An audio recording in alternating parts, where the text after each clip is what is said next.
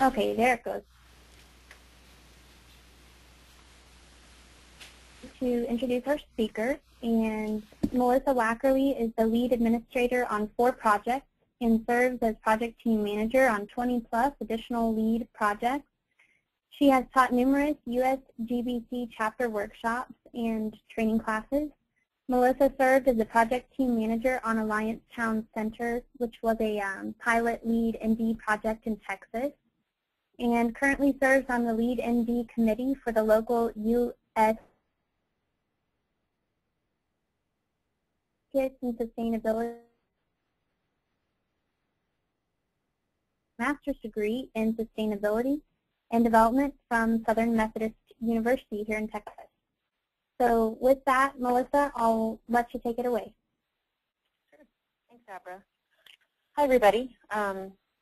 I wanted to give you my apologies for the second presenter, Lee Hall, developed this program with me, and he wasn't able to make it today, so I'm going to be giving his portion of the presentation. He's with Sustainable specialized in LEED for neighborhood development and LEED homes. So bear with me for this first portion of the program because it was developed by Lee and I know it, but he gives it much more smoothly than me. So let's just jump into it. I'm from the Beck Group. I work in architecture, and Lee also, as I mentioned, developed this as well. And we developed it in conjunction with our local USGBC North Texas chapter. We are an education provider for USGBC. This has AIA continuing education as well as APA. Our learning objectives are to understand the basics of LEED for ND rating system, recognize the drivers of LEED ND, and understand how LEED ND measures those driving issues. So just as a quick overview for USGBC and the Leadership in Energy and Environmental Design rating system, is developed by the U.S. Green Building Council and implemented by the Green Building Certification Institute. The background of LEED for ND, it started really developing in 1994 and developed through the pilot system, of which both Lee and I have projects in North Texas. These projects did not get certified. He decided not to go for the final certification. The Alliance Town Center project that Abra mentioned did get certified under the pilot for what's called Stage 2, and we'll talk about the stages in a minute, but that one will not be going after the Stage 3 final certification. That one. So LEED ND is a little bit different than the typical USGBC LEED system because it was developed beyond just USGBC. The USGBC actually partnered with the Congress for New Urbanism and the National Resources Defense Council. So this is a partnership of something just beyond the building methods and the exposure that one building can have to a community, the impact that it can have to a community. So it really reached out to these other 2 organizations to get input because they understood that both the National Resources Defense Council and the CNU had specific ideas on how neighborhoods could be developed more sustainably.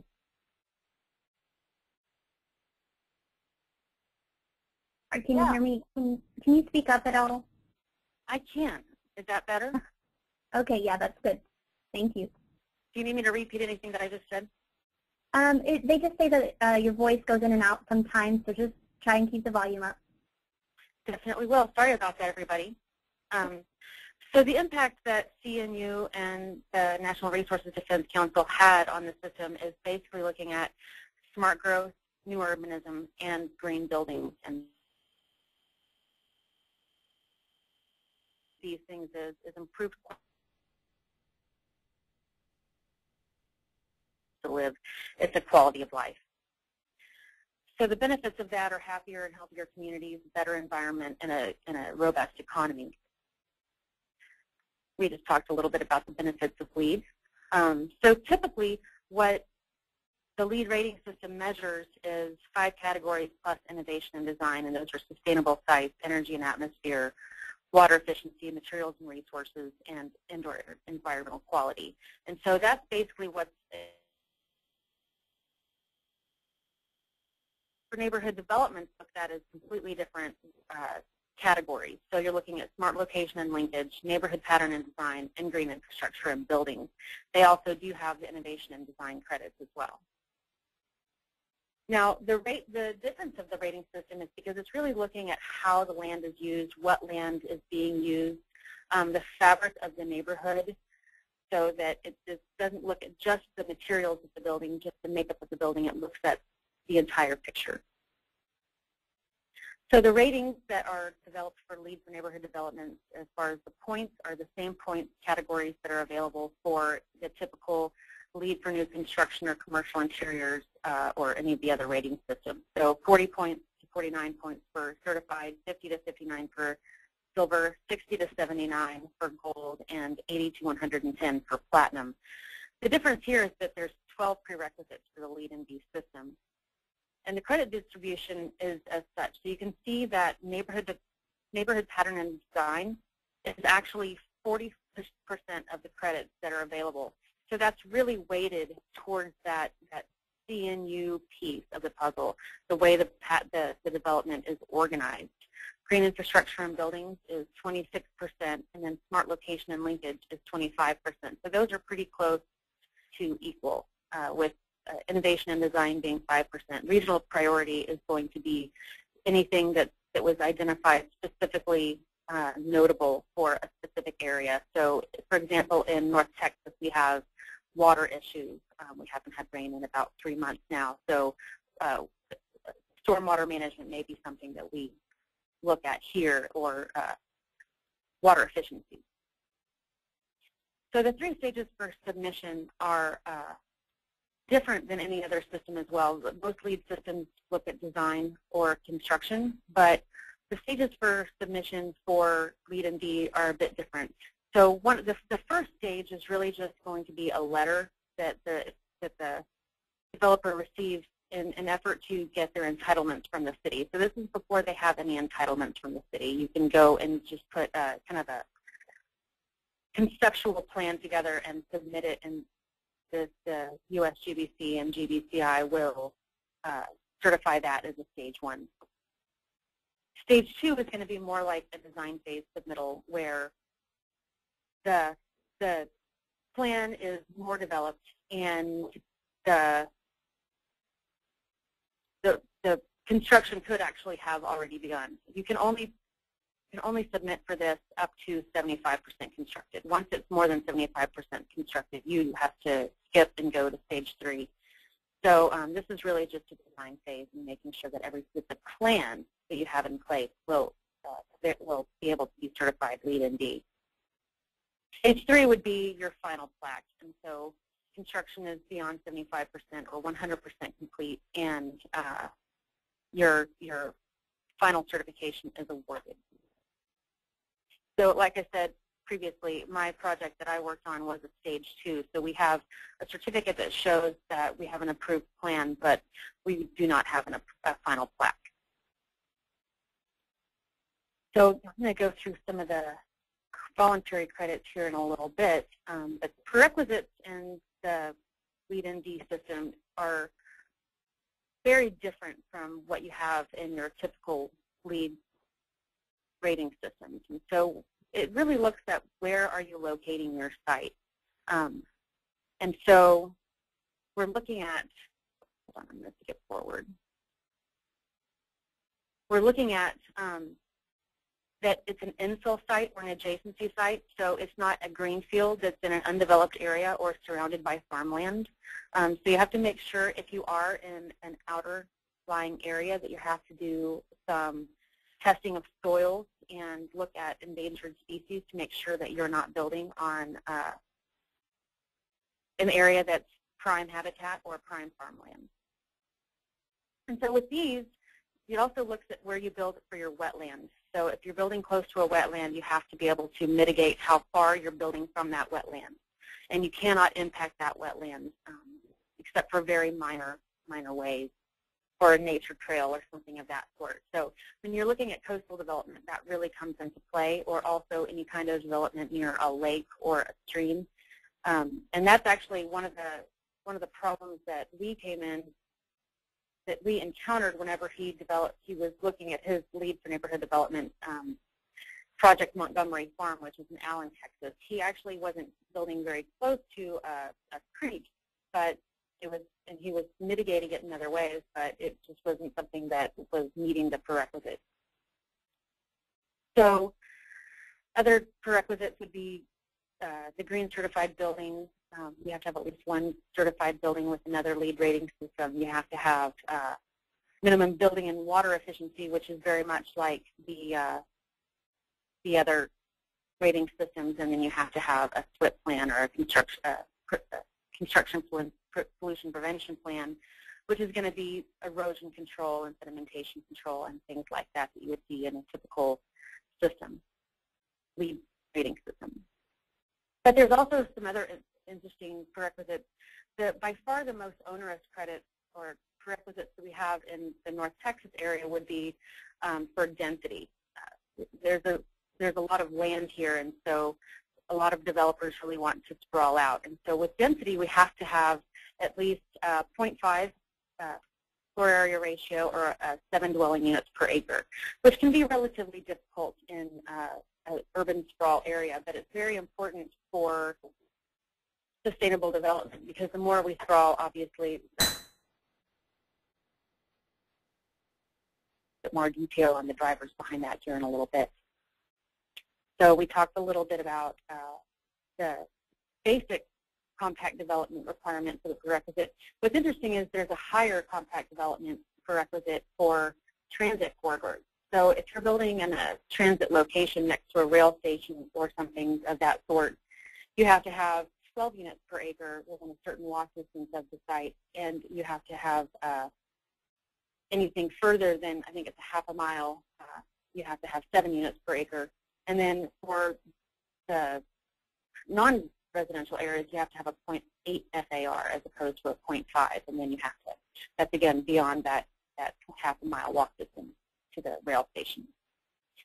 There are some grants available for HUD that can help finance some of this. There was a $25,000 grant given to a project here in Dallas just last year for the VA hospital, a LEED ND project developing next to that. You can get rating guides. Pricing depends on if you're buying hard copy, if you're buying a digital, if you're a USGBC member or not. But you can download just the rating system, which is the basic credit requirements for free at usgbc.org.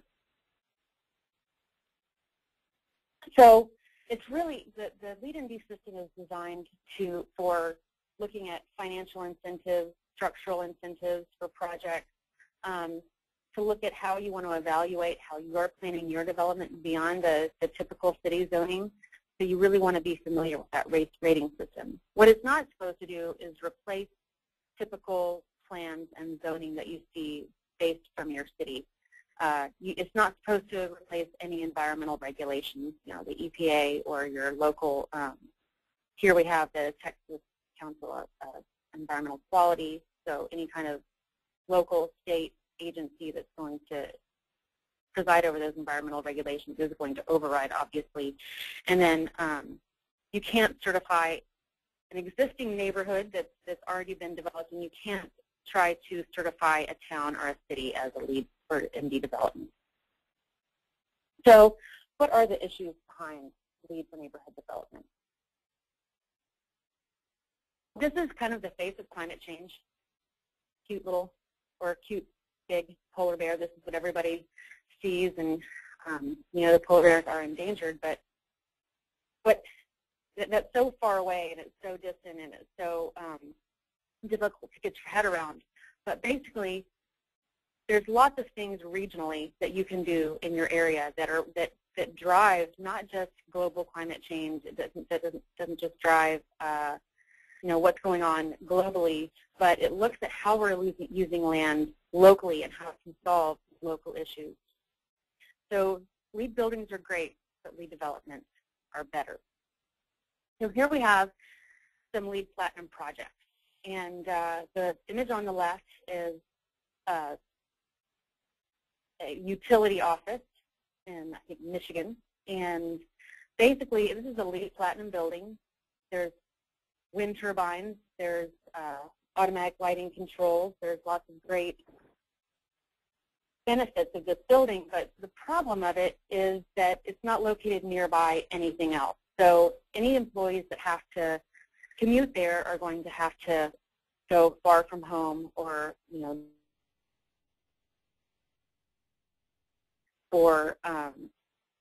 carpool or find other ways to get there. And there's also no fabric around it for, what if you want to go have lunch at a restaurant, or if you have a dry cleaner that's nearby, or any kind of there is some open space, but it's not really very well managed. So this is a great building. It has a lot of great benefits, but it does lack a few items. And then here on it's a great home, again, great energy efficiency and wonderful green attributes, but it's a very large single occupancy home on a big site in a suburban neighborhood. So there's some things that could be improved about that as well. So what are the drivers behind the sustainable development movement? This is where I focus. This is really more of a regional issue. So what I've done here is focus on our specific issues here in the North Texas region. So what you see in this image is the North Central Texas Council of Governments projections for demographic growth, for population growth. And you can see that the inner ring suburb and the inner city, you have some growth going on deep in downtown Dallas. Fort Worth is over here, and then we have, this is the mid-cities, the DFW airport is in this area. But here you see the bulk of the growth is really projected out and around the exurbs. So this isn't necessarily going to be the best movement for the DFW Metroplex. We're actually in DFW looking to increase our population by 5 million people by 2030. So that's about doubling our population growing our population by 50%. So one of the consequences of that is urban sprawl. And what you have here on the left is a picture of this area on the right taken in 1940. So it was basically a 4-lane divided highway, US Highway 75, and farmland all around.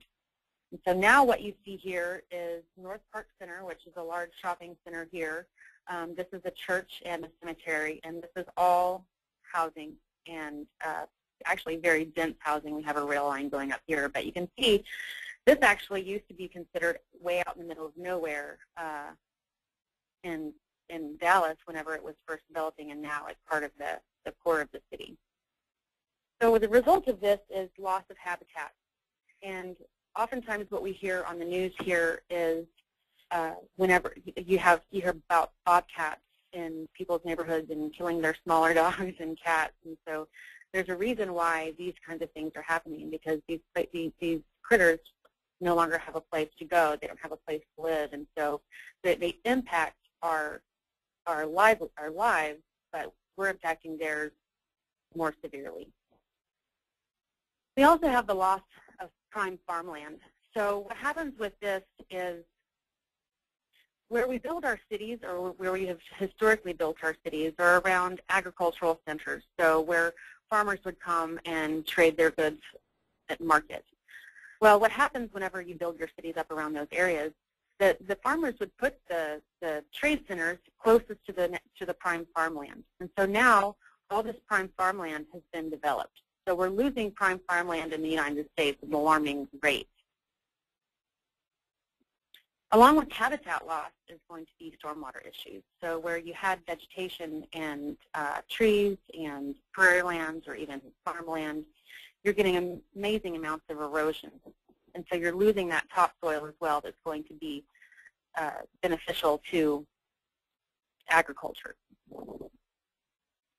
So this is an image that I think is interesting because this is from a asphalt company in Colorado, and they were very, very proud of this work. And basically what's happening is there's no infiltration of water. It's all running downstream. And when water runs downstream, you have issues. And so this is what can often happen when water runs downstream without infiltration at a too fast pace. So these are flash floods that we have here in North Texas quite often, and also in the Central Texas region. This is actually close to the Brazos River in Central Texas. And here we have very clayey soil, so there's not a whole lot of infiltration anyway, and whenever you remove impervious, or when you remove pervious surfaces, and especially grasses and things like that that hold the water and infiltrate it down, then you basically get flash floods. There's been a lot of instances here where people's homes have eroded into adjacent creeks. There's been some instances where people have been washed away in creeks. There was one incident where 2 young women were crossing a bridge in their car, and the car was swept into a large creek here in Dallas, and one of the girls passed away. So there's definitely impacts to development in addition to the undeveloped areas that we're losing. So when we go out like this, it's not just that we build a building in the middle of nowhere. It's that we have to build infrastructure to get there. So it takes energy, it takes time, it takes effort, it takes materials to build this infrastructure. So here we have road construction. We also have to design for water and wastewater, obviously. And so where we have sprawling development, we have to bring utilities out to those as well. And again, that takes a lot of effort, it takes a lot of energy, it takes a lot of materials, which can be good because that's jobs. On the other hand, there's infrastructure needs in previously developed areas already, so where we have failing infrastructure, and so there's a lot of job opportunities there as well. What's interesting about the way that sprawl happens is that the cities, in a way, in an effort to bring development to their community, will pay for all this infrastructure. So this is something that the developers basically get for free, and the cities and the taxpayers have to bear the brunt of the cost, while the developers typically get the bulk of the benefits. So what happens whenever we build out in sprawl, or what happens when we build out in this sprawl format, is that we have massive automobile-centric development. And so what you see here, this is actually an image of San Antonio, Texas, but it really doesn't have be any city in the country. It could be Kansas City, it could be Dallas, it could be Sacramento, it could be any of those places, because it's all basically centered around the car. And so what's interesting about this is you see, where do you see the person in this? Where do you see the human being walking down the street? There's no comfortable place to walk down the street in this. And I remember going to a movie theater. It's a redeveloped movie strip center here. It was made into a movie theater. There's a couple of stores that are down the way, and basically it looks something like this. And I remember we were waiting for our movie to begin, and we were trying to see what the stores were to go in. We would walk past the store. There would be no sign on the door. There would be no sign in the window of what that store was. You'd kind of go look in and see what sort of merchandise they had. But in order to actually know what the store was, we had to walk out into the parking lot. So there was no pedestrian signage whatsoever, even for people who are waiting to see a movie. And I'm sure that happens fairly commonly there. So along with sprawl development and auto-centric development, Central Texas Council of Governments map that is the cost and impact areas of congestion. In 2007, when this analysis was done, the annual cost of congestion was $4.2 billion, and that's in lost time, infrastructure needs, wear and tear on vehicles and things like that. And then you have the projected 2030 cost, annual cost of congestion at $6.5 billion. And you can see here where the congestion is increasing in these exurban areas, and then also out in these outlying areas. And so this is all based on spur development, sprawl development. And so what's happening here is the estimate on this is that there's rail basically predicted everywhere here. So this is with increased public transportation, but it's still causing real problems with projected traffic congestion. With traffic congestion comes air quality issues. Dallas-Fort Worth has actually been a non-attainment area for EPA air quality standards for many years now. We've developed several plans and have implemented several plans to improve our air quality, and they have improved. However, as our air quality becomes in attainment, the EPA increases the standards again, because there's always going to be a more ramped up version of the best that can be, or I guess the least toxic they're willing to accept. And again, with that, whenever you talk about the infrastructure impacts air quality as well, because if you're building a concrete road, you have to fire that cement, and so the cement is fired typically in the same region, which is good for the local economy and good for not transporting materials for a long way, but at the same time, you have this cement that's being fired and more nitrous oxide and sodium oxide and carbon dioxide being emitted into the atmosphere at the same time. Something else that impacts development is centralized power. So if you have your power centralized in distant areas or in one location that's a large, let's say, coal-fired or gasoline or compressed natural gas power company, then there's an 8%, a minimum 8% loss of energy generation within just the transmission of that. And so if we could find a way to decentralize our power where the demand is met, we can also reap benefits from using waste heat and waste energy at the same time. Another issue with centralized power is that you have a target, and this is basically for any kind of attack, let's say a terrorist attack or something like that, that if you damage that centralized power location, it will make a big impact on the grid. Another driving factor of the LEED neighborhood development system is obesity rates. So you can see here, these are obesity rates, basically the percentage of population that has body mass index equal to or above 30. So that's about 30 pounds overweight for a typical 5'4" person. In 1990, there were no states with an obesity rate over 10 to 14% with the BMI over equal to or above 30. In 1999, you can see that many of these southern states and Midwestern states are increasing in obesity with 20 to 24% obesity rates at BMI above 30.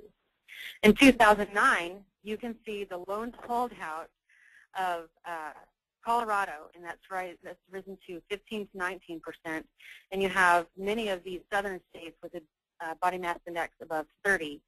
These affect things like insurance rates. It affects longevity. It affects quality of life. So this is often, in some ways, attributed to this automobile society that we have. If we sit in our car, sit in our office, sit in our car again, and then go home and you know, it's just not conducive to, our environment's not conducive to getting out there and exercising. So what are the solutions that LEED ND is proposing? How is LEED ND measuring these things? So first of all, they define a neighborhood development as anything that's going to be, it can be any development that's roughly 3 acres to 300 acres, but they've used single buildings for a neighborhood development. It's just a mixed-use type of structure. But it can be all commercial, it can be all residential, or it can be a mixed use. The credit categories, as we've mentioned before, are smart location and linkage, neighborhood pattern and design, and green construction technology. And that, again, breaks back into the National Resource Defense Council, the Congress for Urbanism, and the U.S. GDC. So what's the most important thing when it comes to smart location and linkage? It's location, location, location. And so basically they want to minimize the impact of new development and avoid sprawl. In order to do that, there's a prerequisite for smart location. We talked about that a little bit before, but basically don't build on a greenfield site. You are allowed to build on a greenfield site if you're building next to a transit corridor, because that's already been slated for development basically by the regional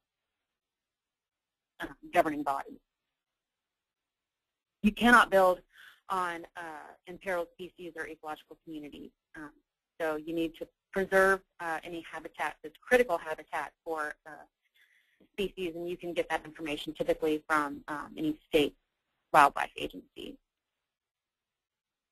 You don't want to build to destroy or disturb natural hydrology, habitat, or biological diversity. So you really don't want to impact wetlands and water bodies. And what's interesting is that in the Millennium Ecosystem Assessment developed by the United Nations, 50%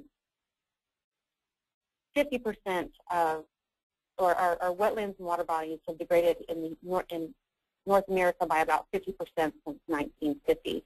And there's a lot of services that these wetlands and water bodies provide, including stormwater management, storm surge protection, water cleansing, things like that. So there's not to mention recreation and spiritual well-being. Agricultural land conservation. Basically, you can't build on prime farmland because our farmland, like I said, has been degrading at alarming rates across the country. And especially as that in Texas, we've lost huge amounts of agricultural farmland here in the last 10 to 20 years.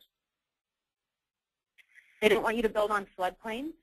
Floodplains actually are very valuable when it comes to regional hydrology, so that and also habitat. It provides that protection from flash flooding and storm surges. So that area is off limits for LEED for neighborhood development. Getting into credits, you can get credit for building in preferred locations. So if you have a location with high connectivity to other uses and areas, if you have a high priority location that's been designated by the local jurisdiction that is going to be, has been targeted for redevelopment, it could be a brownfield site, or it could be a mixed income development, or a mixed use area that's looking for redevelopment and infill site. You can get credit for building on an infill site if you have a place that's got existing infrastructure that's surrounded by existing development. And you can get up to 10 points for that. So when you're looking at a point-based system, you can get quite a lot of points just for this one item. And that's designed on purpose so that the system encourages developers to build in infill sites rather than sprawl locations. Brownfield redevelopment is another area that is promoted in the LEED ND system. So you get up to 2 points if you build on an existing dedicated brownfield site and clean the site and then build on it. If it's a high priority brownfield site, you get an additional point. So let's say that would be an EPA designated Superfund site or something of that effect, or anything that perhaps impacts specific community, like an underserved community. Another way that LEED ND measures Melissa, this is driver. Wackerle. Sorry to interrupt. Yeah. Is there some way with these standards that you're going through right now to kind of relate it back to maybe the planning challenges that you experienced at Alliance Town Center somehow, or how you achieved some of the points, just a couple examples? Well, we didn't achieve all of these points, and the difference is, I'll start doing that. The rating system has changed from the pilot, so some of these points are a little bit different, and I don't typically relate it back directly to what we did at Alliance, oftentimes because some of the requirements have changed.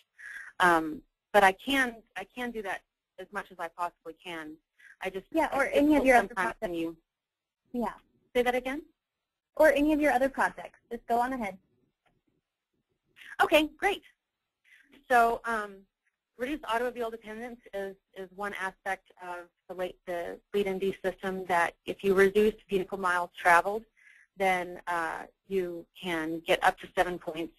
So one of the things we did at Alliance Town Center is we had a lot of housing located to a job center. So we had a mixed-use area surrounded by some highly dense housing, and we're also located along a transit corridor. And so we could, with the nearby housing, we could reduce vehicle miles traveled based.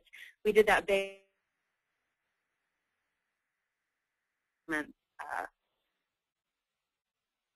TMZ, the transit. Oh, I forgot what TMZ stands for off the top of my head. Of course. Transportation Management Zone. Yeah, there you go. Sorry about that. Another way you can get credit and how LEED ND measures reduced vehicle impact would be a bicycle network and storage. So this is different than your typical LEED. I'm going to put some bicycle racks in a shower, or under development bicycle network that's a minimum of 3 miles. So we actually had a local bicycle network for the Alliance Town Center that we were able to connect to. We organized and designed bike lanes and had storage as prescribed in the LEED ND system. So what this does is it supports public health, and it provides a way for people to get out and get moving in their day-to-day lives without having to get in their car, drive to work, drive home, and then go to the gym and lose additional time perhaps with their family. Housing and jobs proximity is another element where if you have a major employment center in a diverse mix of uses, you can get credit in the LEED ND system this way. It also promotes affordability, so it links back to some other affordability credits in the system. This one, we didn't have enough jobs, a large enough job center like an office park to achieve this credit. Steep slope protection is another one that addresses natural hydrology and stormwater management. It also protects habitat. So this is if you have any slope or grade above 15 degrees or 15 to 45 degrees especially is what it measures. But make sure that you don't develop on those areas so that the erosion control can happen in a natural way. We didn't have a lot of slope. Our site was very flat, so it was not a credit that we could achieve. Or I think we got credit for it because we didn't build on any steep slopes. You can also design for habitat or wetland and water body conservation. So in addition to not impacting existing communities, you can reconstruct habitat and wetland, and you get credit for that. You can also restore any impacted habitat or wetlands. You can get points for that as well. And in addition to that, you can dedicate that land for long-term conservation, so anything above 10 years. And you have to, the interesting thing about that is, well, this is preserve in perpetuity. That actually has changed to, it has to be a minimum of 10 years, and that 10 years has to be funded. So it's not that you just say, oh, we're going to conserve this natural habitat. You have to actually be able to fund the conservation of that. So natural land may take care of itself in the wilderness, but whenever it's amidst development, you have trash and things like that that impact it, that you have to clean up and take care of. We did not go for that one, I don't think. It's been a year or two since we certified that, so I don't remember specifically every single credit, but I'll do my best. So for the way that the rating system looks at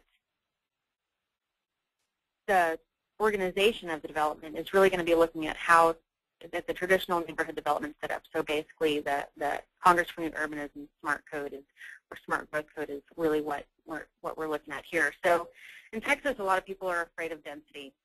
They think of this as density. You know, downtown areas that have tall skyscrapers that are packed full of people.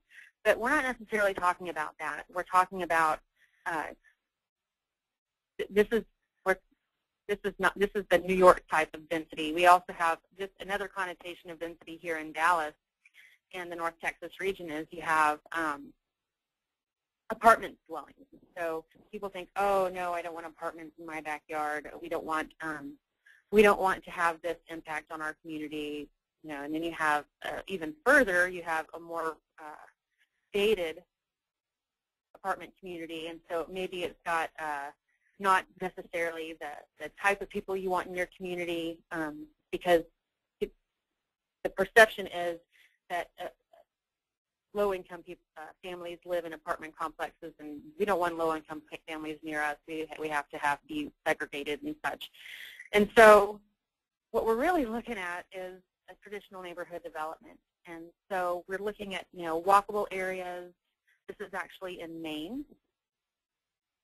This is another type of site that would be well measured in LEED for neighborhood developments. And this has got street parking, street trees, got density with retail below, office above. This is actually Lawrence, Kansas. And then near and dear and close to home, we have Granbury, Texas. Again, this is just traditional hometown city center where you have civic spaces, you have retail spaces, there's office. So it's just a mix of things with density, but not high density, but this is just your hometown kind of density. And my hometown that I'm from is something like this as well. So what the Congress of New Urbanism is looking at is how do you organize development so that you have balance. And so what they've done is they've looked at this natural transect. So you have a more dense area, the back dune. So this would be a beach, basically, natural transect. And then you have a secondary dune, which is a little less dense. And then the density tapers down until you have a natural area, or in this one it would actually be another natural transect. And so the way the development is broken down is you're looking at basically any kind of hospital or entertainment district, so a special district. You have an urban core, which is highly dense, something like that first New York City area slide. You have something that's an intermediate density that would be, you know, that more Granbury hometown density. So it would be an urban center.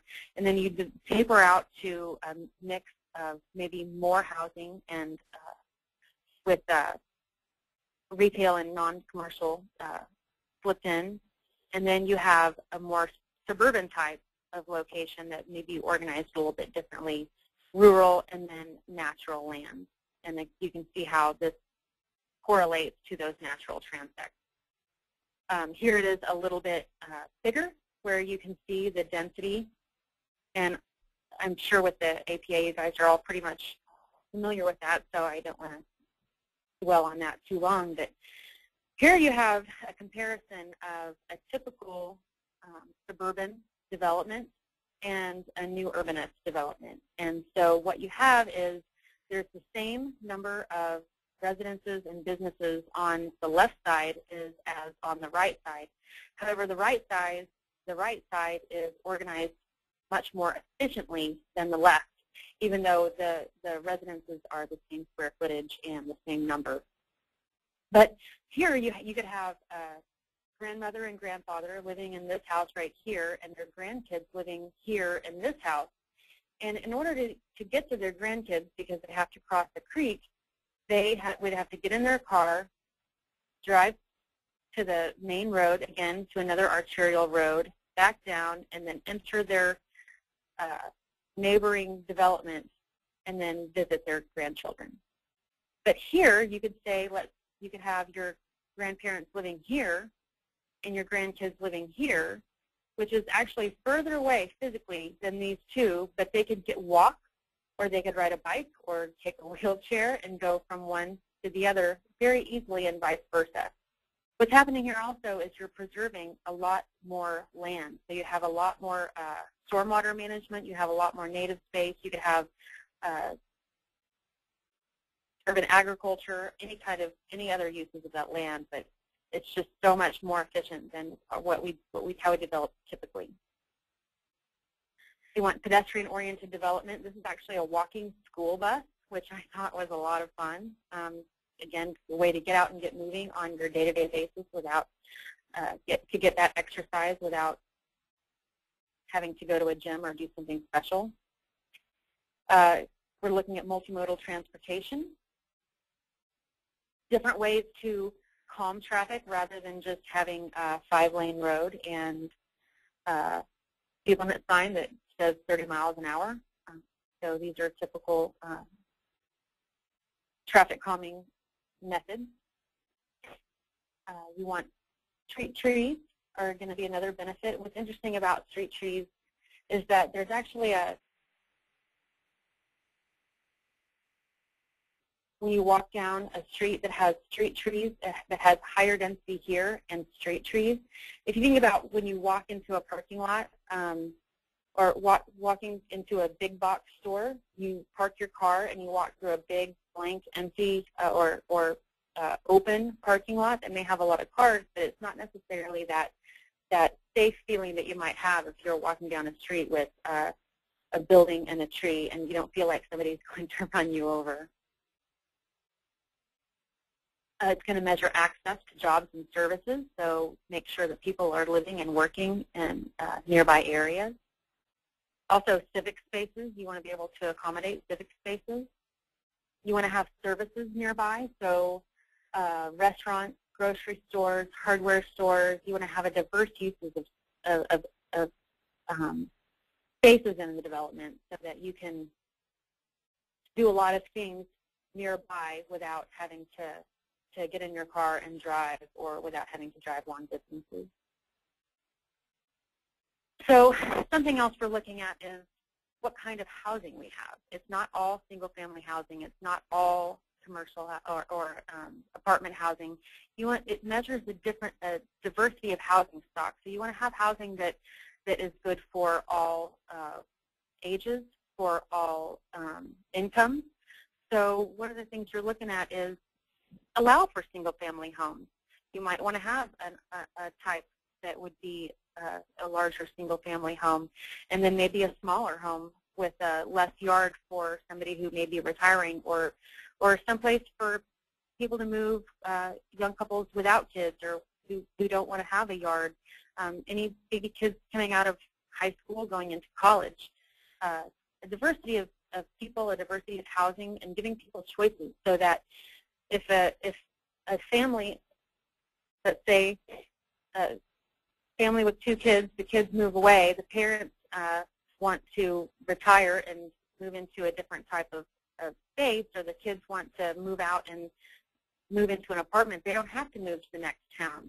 They can still live near their parents, or if you have retired grandparents, you can take care of them within the same community instead of having to go to completely different communities.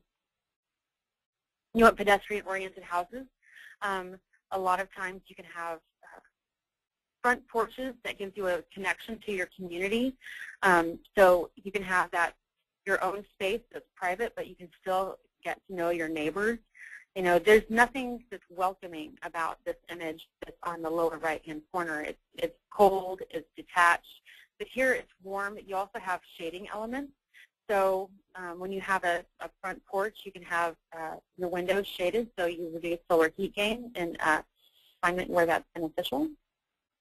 You want to promote open space. So again, E.O. Wilson is a biologist who has studied the connection between the human psyche and connection to happiness, but as a connection to open spaces and nature. You can have urban gardens that teach people to grow their own food, that grows food locally, teaches children where their food comes from. Also, getting credit for redeveloping suburban locations. You can do a lot of inspirational things, a lot of beneficial things with existing infrastructure, so that you don't have to build out. You can build up or around where you live.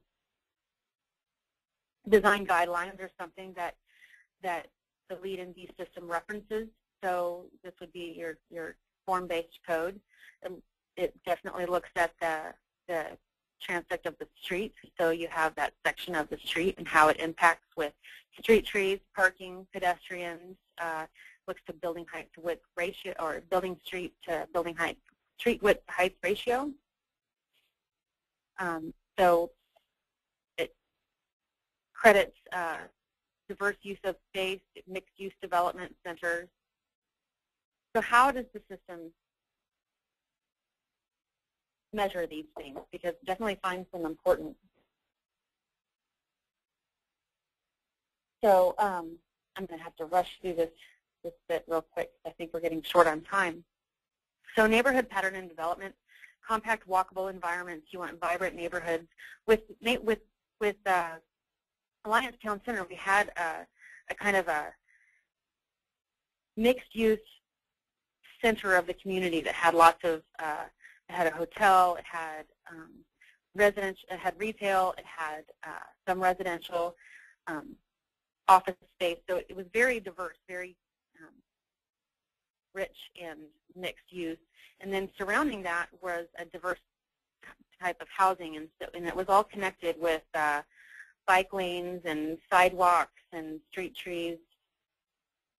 So you have a prerequisite for walkable streets, which is basically to promote walking, to make sure that you have an open community that's not gated, to support public health and things like that.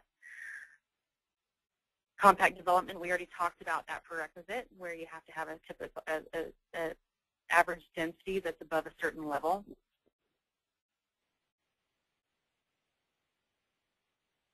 Community, so you have to have a high level of connectivity. And what this is looking at is not necessarily the type of spaces you have, but you want to connect to the outside community. So in like your typical, where I showed that other image with the grandparents who had to drive to their grandkids' house, which is across the creek, you want to be able to have connections to different communities, and so it is open, and that other people, the people who are surrounding, feel that they're part of. You also get credit for walkable streets, and this is actually the credit that you get the most points for. You get 12 points for walkable streets, and so it's really encouraging developers and project teams to look at the fabric of the system and not just look at where it's located or what materials are. Want to support public health and that sense of community.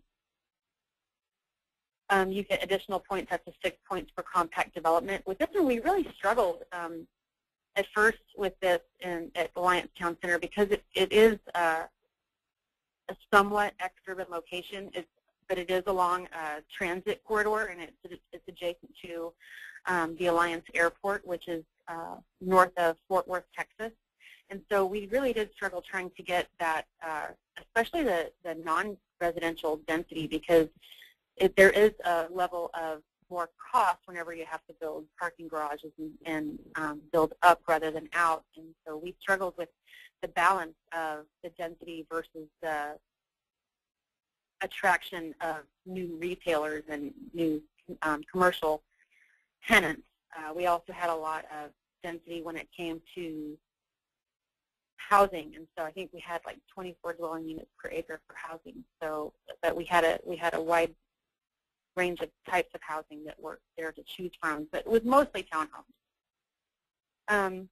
Mixed-use neighborhood centers. We did have a mixed-use neighborhood center that clusters those land uses in one area and encourages people to come to walk from their homes or ride their bike from their homes to do different errands. Mixed income, diverse communities. We actually did have an element of this at Alliance Town Center. It was a little bit different credit back then. It was split into rental and for sale housing, and we did ours, I think, mostly in the rental area. But this basically measures your affordability against the average median income, and you have a certain percentage of housing that is designed for and sold at specific rates at either 85% of AMI or even 100 to 120% of average median income. You get credit for reducing your parking footprint, so you get credit for building parking decks, for building surface lots that are less than 2 acres. Again, encouraging physical activity so that you don't have a large, vast parking lot that is, again, uncomfortable to walk across. You can get credit for having a dense street grid network. So this is basically counting intersections. And so these intersections here would not, this intersection would count, but these intersections here would not because there's no outlet to any other location. You get credit for having transit facilities that are covered and lit.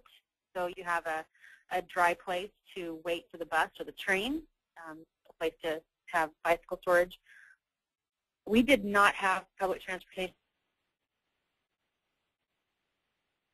They were working on it with the city of Fort Worth to get bus routes to Alliance, but it hadn't been finalized, and I still think it's up in the air on that one. The interesting thing about LEED, about Alliance Town Center, is that we were doing the bulk of the design and development planning in 2006 and 2007 and then into 2008. So when 2008, when the economy crashed in 2008, it really just put the brakes on our development the way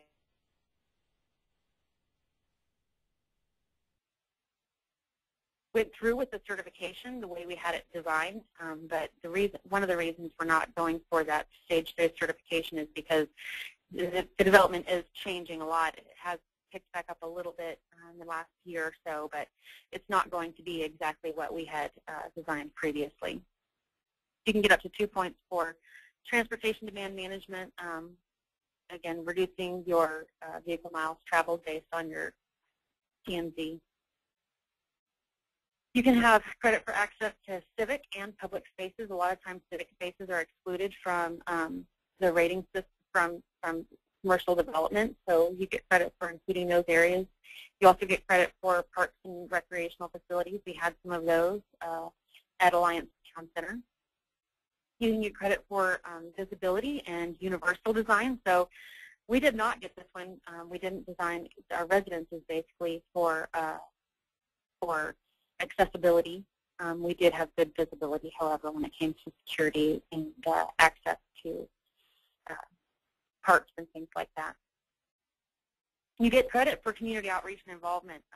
This is one that's really interesting. We thought we were going to get this on Alliance Town Center, but we hadn't documented our meetings that we'd had well enough, so it didn't really come through for us. But basically, this is going back to the community and saying, what do you want? How can we serve your needs so that you're not excluding or trying to relocate an existing community? You want to work in within communities that are there and invite them into the process and hopefully improve the fabric of your development that way. Local food production, you get a credit for that, 1 point. Again, teaching kids how to grow food and where their food comes from. Also, community-based agriculture. You get credit for street trees. We did get this one on Alliance Town Center. You also get credit for putting in a school because, again, a lot of times schools are excluded from the way developers will develop a community. So it encourages walking to school and having a walkable way to get to school and having a school within your community.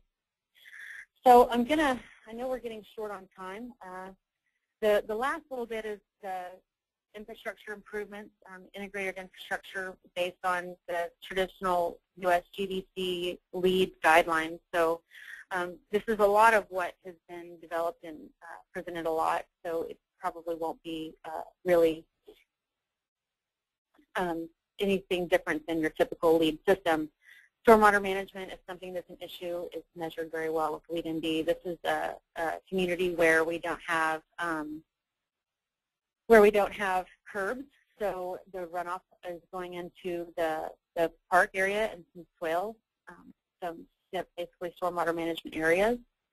You have surfaces that are pervious for walkability.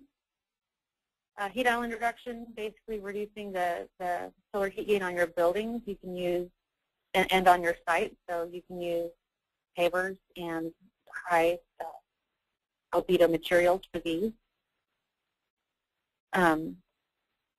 You can have, it looks at distributed energy. It measures the loss of those lines, the transmission losses. Encouraging district heating and cooling, so co-locating energy generation and using any waste heat to heat or cool a building. And so how does LEED measure some of these items? You have to have, if you want to basically improve energy efficiency, improve water efficiency, look at waste management, and reduce the impact of construction and operation. So for the prerequisites, we have to have at least one building that is LEED certified. We have to have an average efficiency of 10% over ASHRAE 90.1 2007, and you also have to have a minimum water efficiency over 20% of a baseline. And so those are typical of your green building systems. And then for construction activity, you have to have an erosion and sedimentation control plan. That's, again, in line with the typical LEED systems, and those are your infrastructure prerequisites. Then you get credit for any additional certified buildings up to 5 points, and you also get credit for having 90% of your building stock with high energy efficiency up to 2 points. Now what's interesting about that is your typical LEED system will have 19 points for energy efficiency, whereas this one is 2, but you have 12 points for walkability and 7 points for density. So you're looking at those different credit ratings in the rating system. You get credit for reducing your water use over 40%, again, just 1 point, as opposed to, I think, 4 or 5 in the typical system. You get credit for reducing your landscape irrigation needs by 50%. You get credit for building reuse and adaptive reuse, and you get additional credit for historic preservation of buildings. Our development at Alliance Town Center was ground up, all new, so we didn't have any of these opportunities on that one.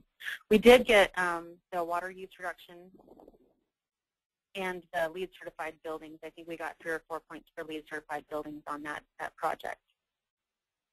You can also get credit for minimizing site disturbance and basically preserving heritage and champion trees. So you don't want to have a lot of staging beyond what you're going to build, so you don't impact these natural spaces. But you also make sure that you have your quality tree canopy is going to be preserved. We had basically an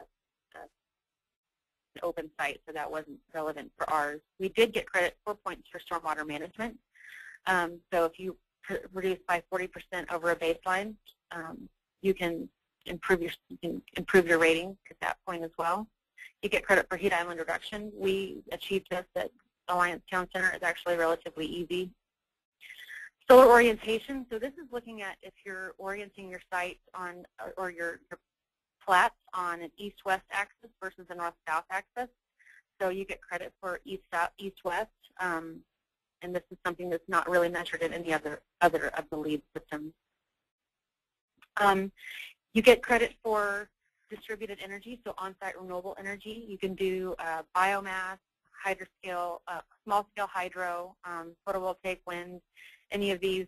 In Dallas, we actually have an opportunity for active geothermal. I know that most of that is in Northern California, but we have some engineers who team up with the Southern Methodist University who are trying to look at opportunities for distributed geothermal energy here in the Metroplex, which I think is a really interesting proposition. Up to 3 points on that one. We talked to them about that for Alliance Town Center, but it just wasn't quite there yet. You get credit for district heating and cooling, and you get credit for infrastructure energy efficiency. So if you have energy efficient light fixtures and stop lights and things like that, then you get a point for that. And we did achieve that with our lighting and energy design at the Alliance Town Center. You get credit for wastewater management. So if you're cleaning your wastewater to potable standards, then, or if you divert it by 50%, your wastewater, you can get credit there. We did not go for that one on Alliance Town Center. You also get credit for specifying and including recycled content in your infrastructure and reducing hazardous waste. So we were able to achieve that at Alliance Town Center as well. And you also get a point for light pollution reduction, so you preserve the night sky, and that helps with migrating birds. It helps with spiritual and recreational because you can have that access. So we were able to achieve that one at Alliance Town Center as well. We just made sure that we reduced our lighting power density. We looked at our photometrics and made sure that we weren't overlit in certain areas, and that we also looked at full cutoff light fixtures, so we didn't have light spilling into the night sky, which is more wasteful anyway. It's not as efficient to push the light into the sky whenever you really want to light what's on the ground. Also get up to 5 points for innovation and design, and you get a point for a LEED accredited professional. And so we got 2 of the, at that point it was only 4 ID credits, and we got the point for the LEED accredited professional. Regional priority, basically, we talked about that a little bit. You get credit for items that are specific to your area. So here in Dallas, you have a lot of brownfields, so that might be a regional priority credit here. It's based on analysis that was done by committee, and that's it. So some resources that you guys could look at. I'm sure that American Planning Association has Smart Code down. And then we also have the North Central Texas Council of Governments. A lot of municipalities or metropolitan regions have their own council of governments that you could go web search for. The Reference Center for Disease Control, the Urban Lands Institute, the Congress for Urbanism, U.S. Green Building Council, the National Renewable Energy Lab, and a fun one for people to put their address in is walkscore.com. And so you can put your address and see how walkable your neighborhood is. It's on a 1 being the lowest and 100 being the highest, and it's a lot of fun. So my contact information is Melissa Wackerle at betgroup.com. If I don't get to your question and you want to ask some additional questions, then you can feel free to email me. So Abra, do we have any questions? I know I'm... Yes, we have several questions. If you could just start off, we understand as planners that there's this rating system out there that you can earn points for specific developments. But is there some sort of overarching document that's out there that can maybe help us with the regulatory side of things to encourage these standards or to maybe require them? Is there any sort of document out there like that? There actually is a document that's been developed by the USGBC that is a guideline to encouraging municipalities to make it more developer-friendly with codes and standards and zoning. So the USGBC does have a document that that is a guide for cities to implement some of these initiatives. So if whoever asked that wants to send me an email, I'd be happy to send a link to the guidelines. Okay, is that on the USGBC website? It is on the USGBC website. It should be under, I think, LEED rating systems, and then LEED for neighborhood developments, and there's probably an area that's resources or something of that effect. Okay. Also, let's see, we have a lot. Can you go into kind of the background behind why LEED ND certification for a building or for a development would be important to us as planners? The overarching kind of background why LEED was created. LEED was really created as a measurement tool it's really the same reason the LEED for new construction rating system was developed. It's kind of a benchmarking system for development so that cities or I know Enterprise Community Foundation has a way to measure the sustainability of areas, but it's just a measure of what was actually done. It's a third-party certification to say, you know, are we really green? How green are we really? So it would be really for marketing to show people that, yes, our community was sincere and successful at developing a green rating, a green development. Looking at incentives, you can get incentives oftentimes with grants and such, which we talked about early on. So there's a few different reasons to certify for ND. Some people just like to use them as guidelines. The difference between that is, you know, it's different to use it as a guideline than certification, because you don't necessarily have that check and balance of what was planned versus what was implemented. Okay. We have several people interested in how to become a LEED AP ND certified planner, and I provided the link on the question panel, but can you kind of talk about that just for a minute about how to get certified as a planner? There's basically a tiered system to becoming a LEED accredited professional. You have to first start with the Green Associate.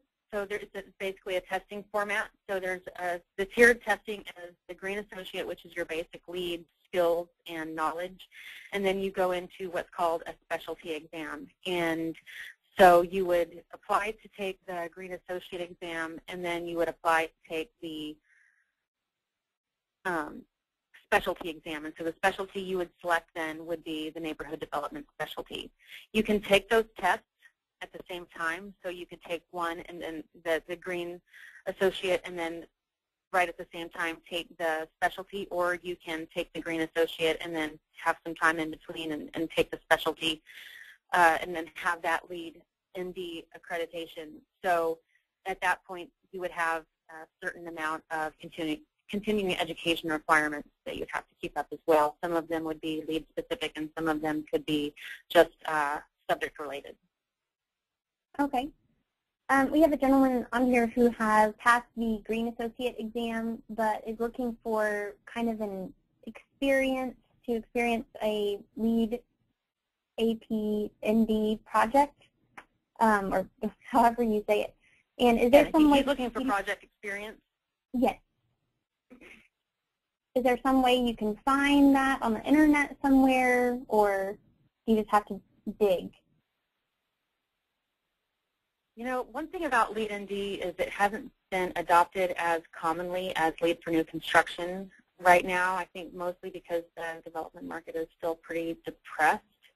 I would probably contact my local U.S. Green Building Council chapter and see if they have any registered LEED ND projects, or you could reach out to the LEED ND team with USGBC to see if they know of any opportunities that might exist for a learning process, maybe practice with documenting credits or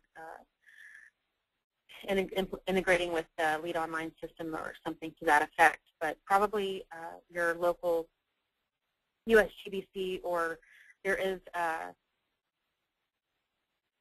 LEED ND, I think, contact email address on the USGBC website. They have a development team with USGBC that's actually very responsive. Okay. And how is LEED ND different from LEED AP? It's just confusing. It is confusing, I agree. So a LEED AP is a LEED accredited professional, and that's kind of a defunct term where what we call legacy LEED AP is just kind of a catch-all phrase. LEED AP is a catch-all phrase between GA, specialty, and what we call legacy, who are people who tested prior to 2009 when the system changed to be to follow the ISO standards. So basically, a LEED AP is anybody who has that LEED accreditation. Now what you have is a LEED Green Associate or a LEED with specialty. So I am a LEED with LEED AP with two specialties. So I have a specialty in building design and construction, and I have a specialty in neighborhood development. So that's two different accreditations that I have to maintain continuing education for. So what you would say is, on my business card, it says LEED AP BD plus C, or BD and C, and then it says LEED AP, and then it says ND as well. So you would say LEED BD and C, or LEED ND. So, and there's guidelines on the USGBC's website, or the GBCI's website, that will give you the best way to document that on your business card or other marketing materials. Add that to AICP and you get the whole alphabet. Oh yeah, I got alphabet soup, and I don't even put most of my stuff on my card. Okay, we have a question. There was a slide where you were talking about BMI and age, and it says that it looks based on the chart that the population ages, or as the population ages, it gains weight, and that there is a shift to the south and southwest. And the question is, doesn't that relate to the movement and aging of the population, or can you kind of? I don't know how that CDC study and analyzed the aging population. Let me see if I can find that slide real quick. I know. There.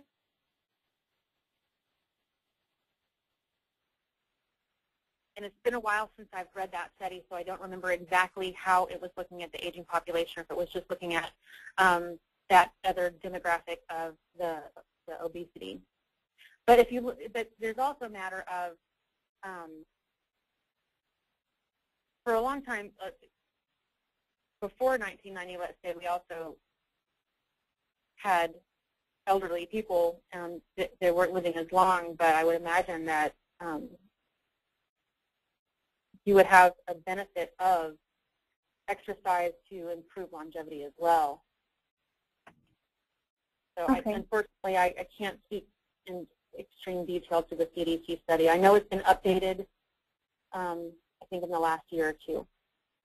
Okay. There's kind of an easy one.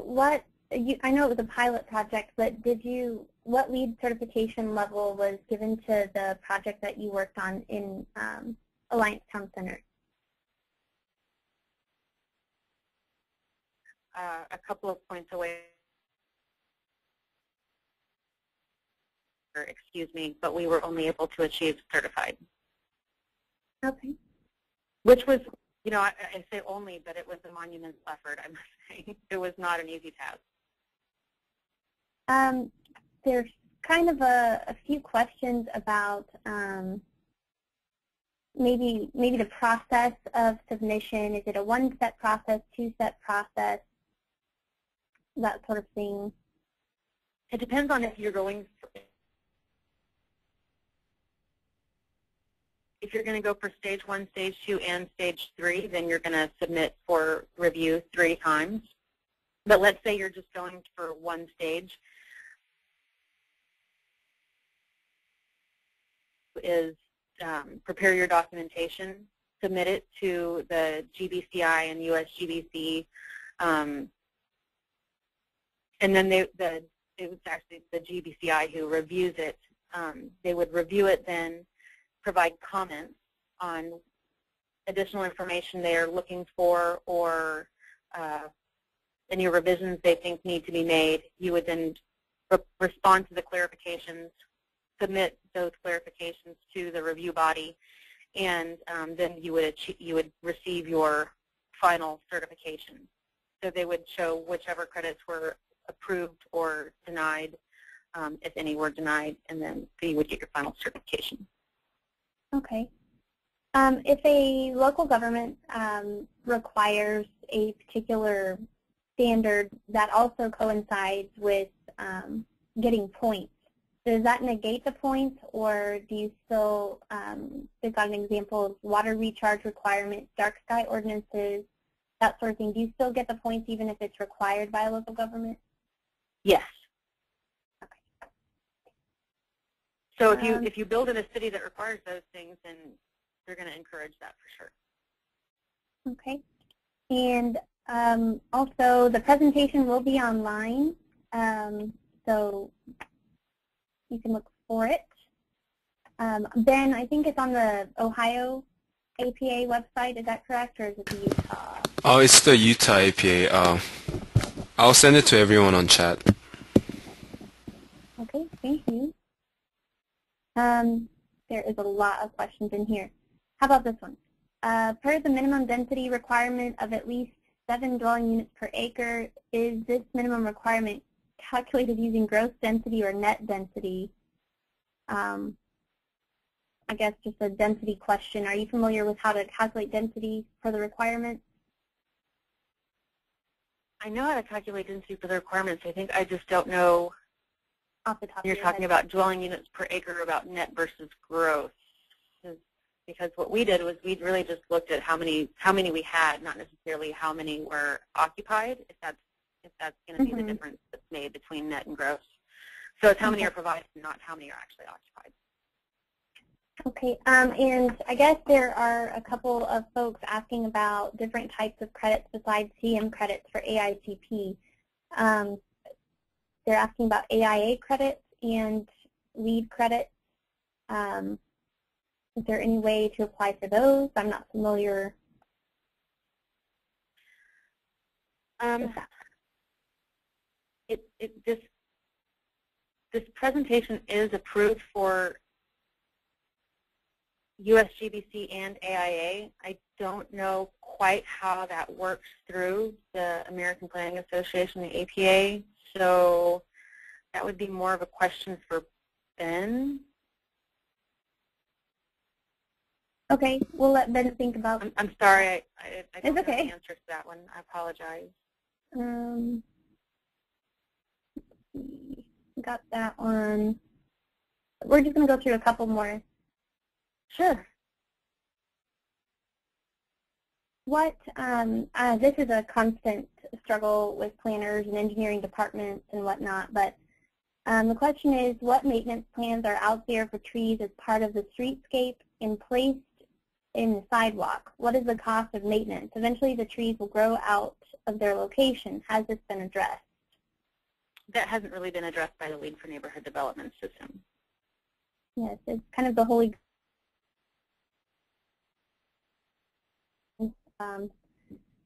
They do have, the requirement is a street trees every 40 feet.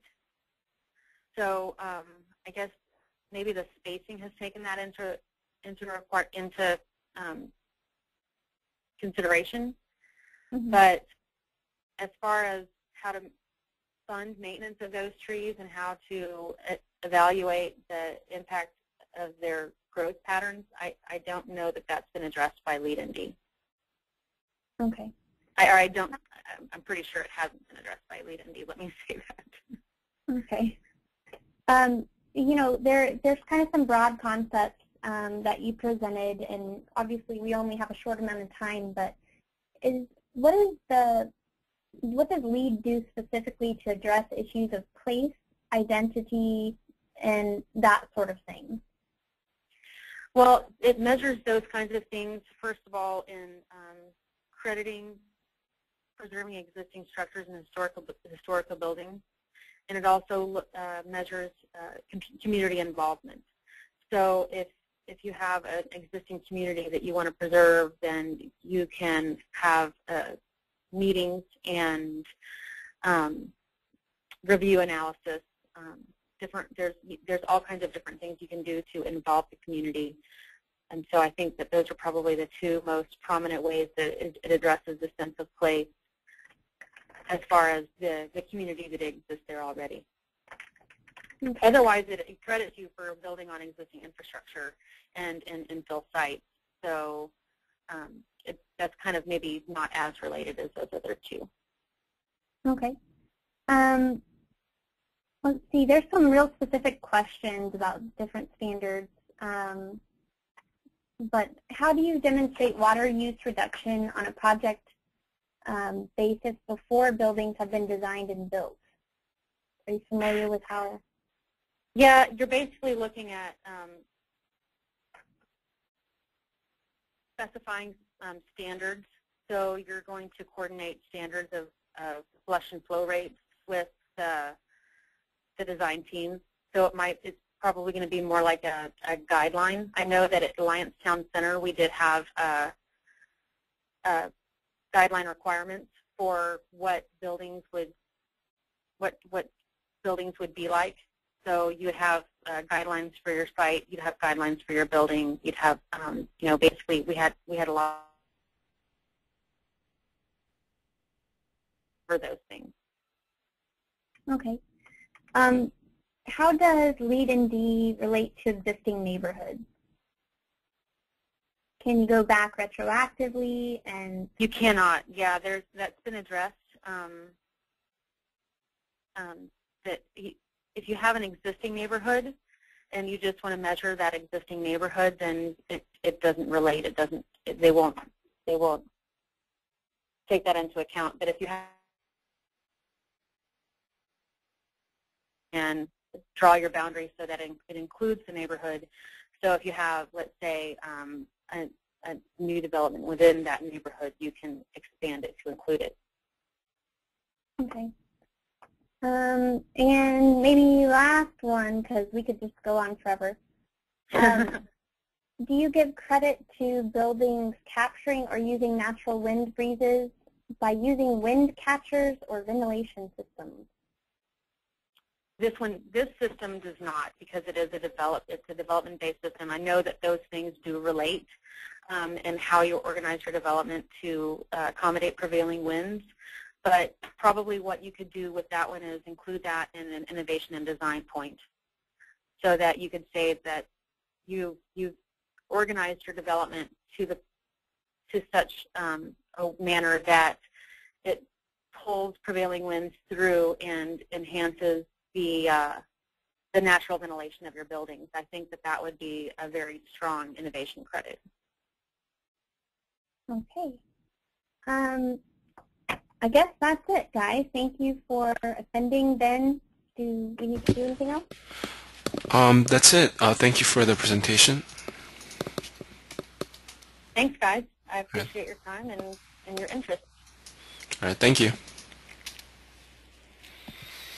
For those of you who are still in attendance, I want to thank everyone, and I just want to go through a few reminders. First off, to log your same credits for attending today's webcast, please go to planning.org/cm, select today's date, and then select today's webcast. This webcast is available for 1.5 CM credit and also recording today's session, so you'll be able to find the recording on youtube.com/planningwebcast and also utahapa.org/webcast archive. All right, thank you.